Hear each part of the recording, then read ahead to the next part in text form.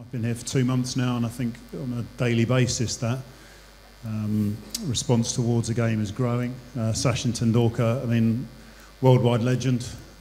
Some people might even argue a bit of a god, but also a fantastic sportsman and someone who appreciates the value of the opportunity of sport for people at every different level and the grassroots opportunities that the ISL can give to Indian footballers. It's a new challenge, of course, but I think it's a human adventure. So for me, it's a new. I think we have a really good team. So it's very important because the Indian player they make a success for the future.